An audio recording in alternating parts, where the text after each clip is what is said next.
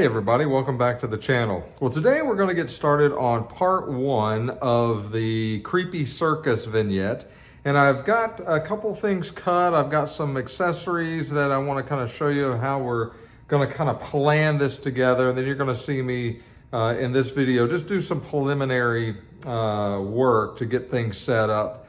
I think once this is set up, this one should go pretty quick. I don't anticipate any big deal, I don't think. So let's jump right in and let me show you a couple of things that we're going to use to get this one to look sort of the way that I envisioned it, at least in my head. So let's jump right in.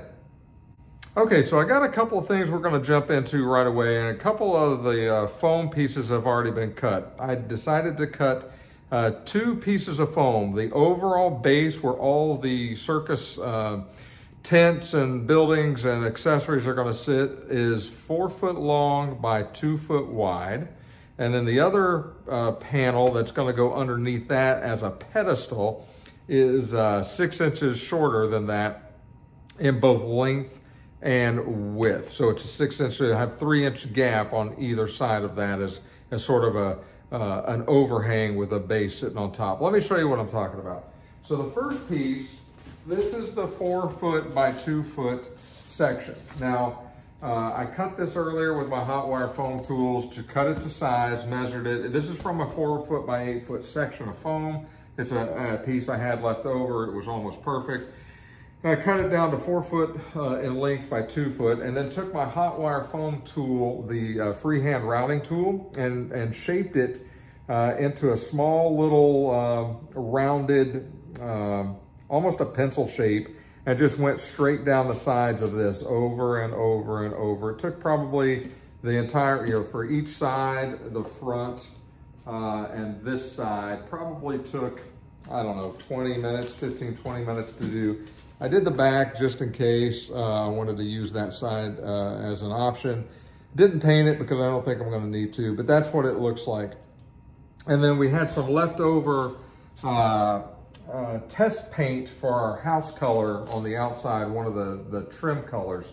It looks like the appropriate brown, and so I took a brush and slathered that all over this, and then painted underneath because this is the part that's going to overhang the other piece of foam, and I'll show you how that's going to be set up here in a moment.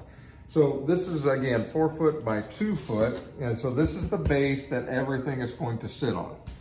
Okay, and then the pedestal that's going to sit on is just another white piece of foam, unpainted. Now I did take the silver backing and the other backing off of this, so it's just straight white foam.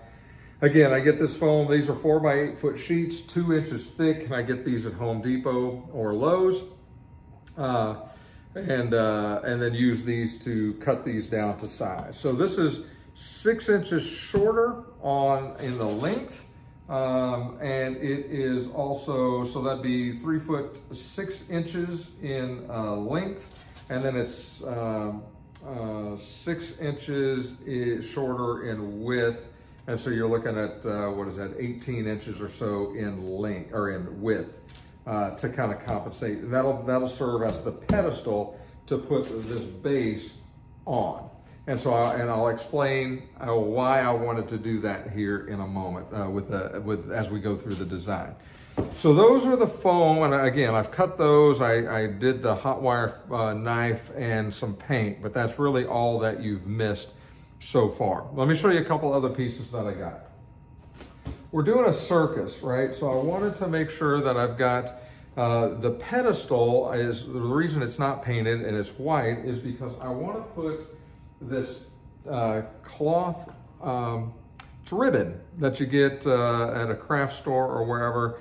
I found this online. I got it at Amazon. It showed up today. It comes in a pack. You get one blue and white and one red and white. And I think the red and white obviously is perfect for a circus. And so what's going to happen is, or what I anticipate happening, and you guys will see me do this, I'm going to take this piece of foam, and this piece is going to be the pedestal, and it's basically going to have this this color stretched and glued around it. So this will be the pedestal that rocky or that brown base will sit on. And so that will provide another kind of an aspect that this is definitely sort of a circus looking attraction. So that's why I wanted this. And again, I was able to find that for, I think it was $9 or $10 for both the red and the blue. And I think you get, I don't know, like 30 feet of it, 10 yards or something like that. And it's about, I think it's 2 inches in width. It's actually a little bit more than that. Maybe it's a little bit, maybe it's 2 1/4, 2 1/2, but it's a little bit bigger than what I need here. So I'm gonna have to do some cutting and gluing and pinning to get that to stay. And so that's that. So I wanted to show you that. And then one of the other things that I'm going to do is I wanted these globe lights. Now I found these at Michael's. The only bad thing is they're battery operated. I did find some globes that I didn't read real good, and they weren't LED, and they were, honestly, they were a little bit too big. I needed to get something smaller, and plugged them in, and they got hot immediately. And obviously you don't want heat around this foam. It'll melt it or start a fire or who knows. So that did not work. So I went and took those back, and I found these, the 30 count, they're LED. The only bad thing about these, they're actual, and I didn't read it when I was in the store, but it says glass bulbs. And when I say glass bulbs, they're glass. I mean, I would think they would be plastic, just like anything else in this world today, but they're not, they're glass. Which I don't like because I already broke one just trying to get it out of the package. So I'm going to see how these work, but let me explain what I'm going to do with these, and I'll show them to you.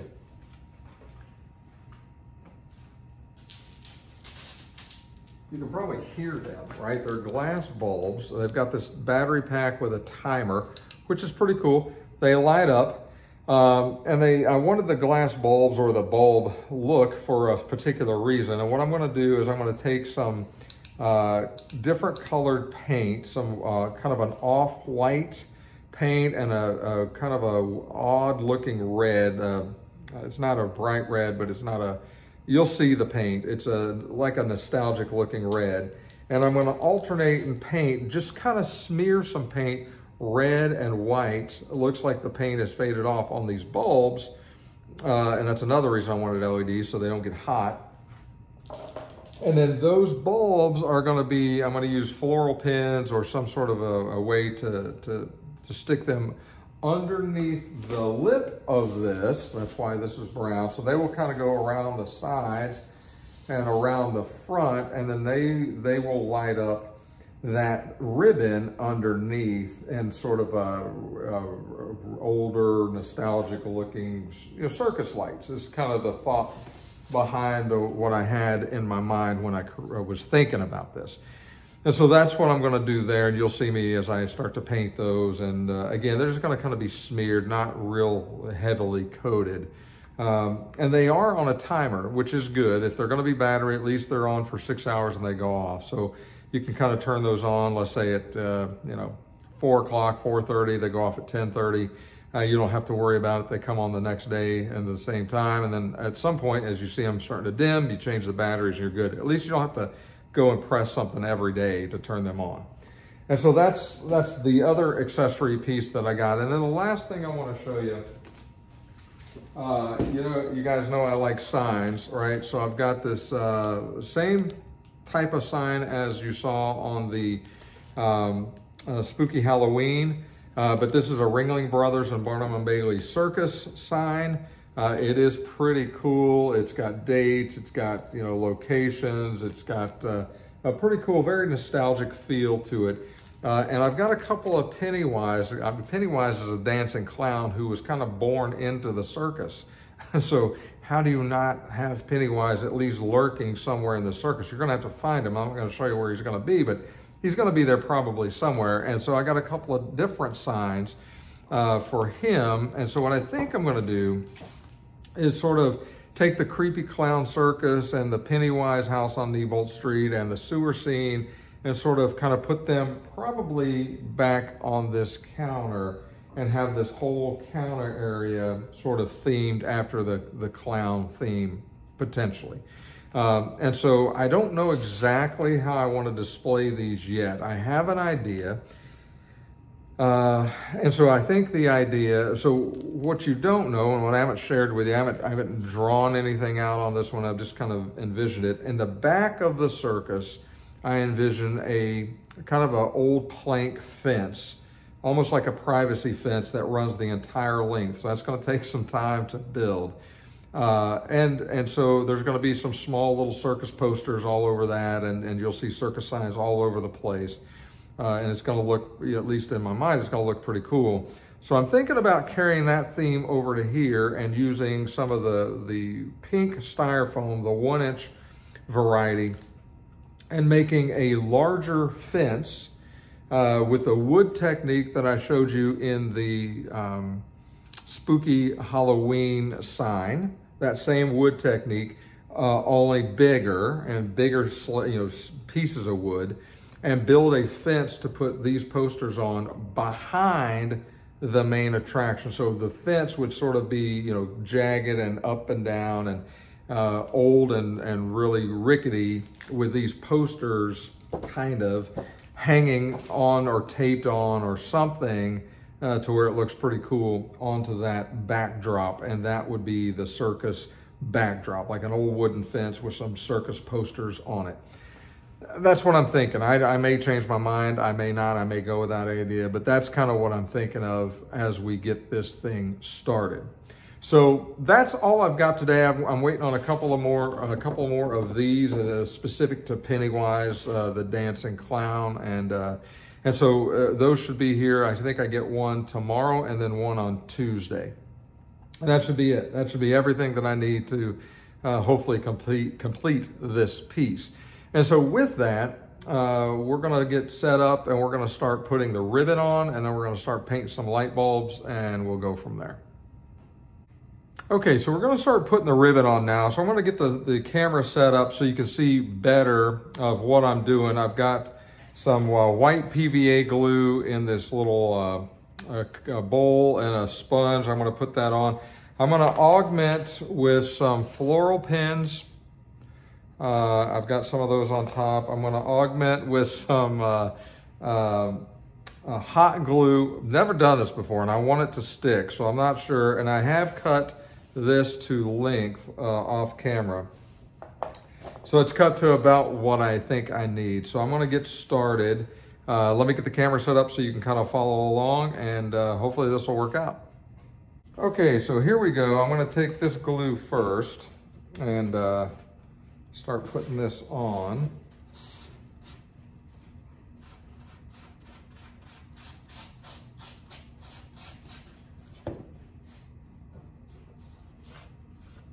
We're just gonna do one side at a time.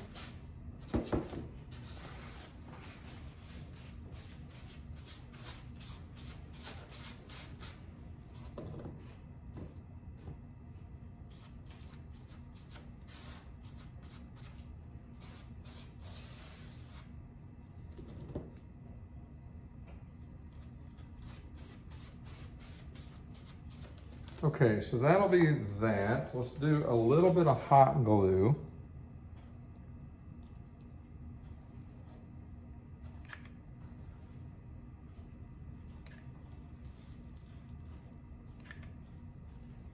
I may change my mind with this hot glue after when we get done with this. I'm not sure. And let's kind of put this on to the bottom of this.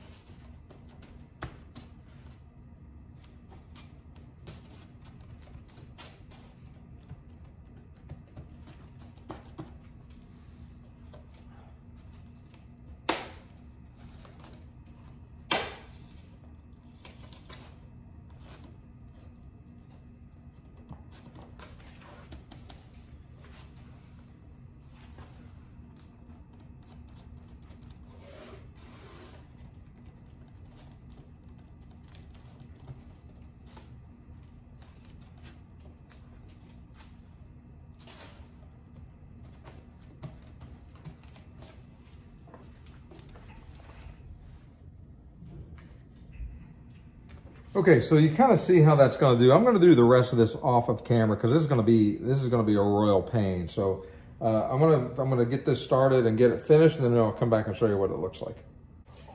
Okay, so I went with the hot glue method versus the PVA glue method. One side is PVA glue down. It's got a little bit of hot glue in it and a pin, but I seemed to get better results the farther I went along with the hot glue. So let me show you how this looks.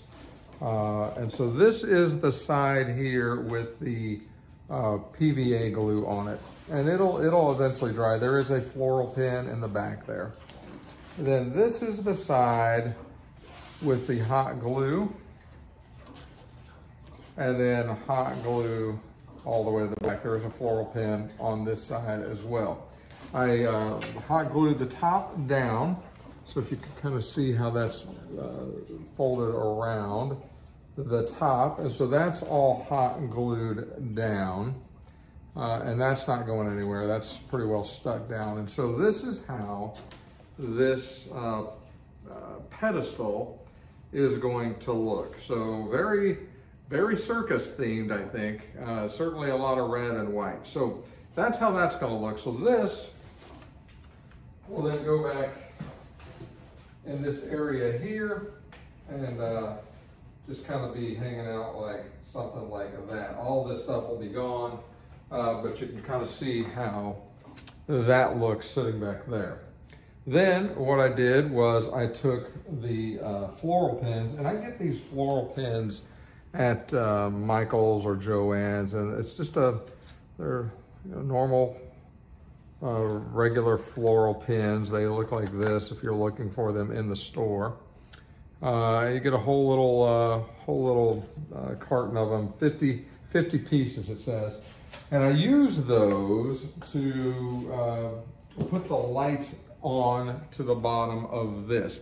I did not paint the lights yet, nor do I know, I kind of want to see what it looks like, but I don't know that I'm absolutely going to use these lights. But you can kind of see the floral pins and how they're in there every so often. There's a better look at that. And then obviously these go all the way around. You push the timer once and they come on. And so this then will sit on top of that base plate over there. So let me put that down. Then I'll kind of take you over there and let you see what that's going to look like, at least from the perspective of which we are at right now without painting these lights. And so let's take a look at that. Okay, so here is the base on the pedestal, and that's sort of the look that I was going for. It's not, obviously it's not sitting up there exactly right, and nothing is detailed, so pretty pleased with it so far. And the lights are so dim, that's why I don't know that I'm going to actually paint any of them. I don't know that it would look any different. I may try it and see what it looks like, and then maybe take the paint off with some, you know, acetone or something like that if I don't like it. But that's kind of what we're looking at so far around the base of this creepy circus. And so I think we're off to a pretty good start. I think it's going to look pretty good, and you can see obviously over on this side how it looks. So looks not too bad. Okay, well hopefully that helps to see and visualize the base and the pedestal with the lights. Far be the lights aren't, they may be done, they may not be done. I may try the paint. And just so you know, the types of paint that I got in case I was going to use it, one is just a matte white acrylic paint. It's sort of a chalky white. And then the red that I got is a crimson type paint. And so you can kind of see, it's not a normal red. This is about as red as you can get. This is a little bit more darker pigment than that. And so more of a crimson and a chalky white just smeared on there. And I may still do that just to see what it looks like. But for now, we're going to call tutorial number 1 finished. Next part, we're going to look at actually designing the layout of the base. We're going to look at how the houses are going to go up there and the order at which they're going to go up there, and how the pathways are going to look, and we'll just kind of jump into that on the next tutorial. So until then, if you've liked this video, make sure you click the like button. And if you haven't subscribed to the channel, please go ahead and consider doing so. The channel is continuing to grow, and I certainly appreciate every one of your sharing the videos and liking the videos and subscribing. So I appreciate it. Thank you so much. We'll talk to you again real soon.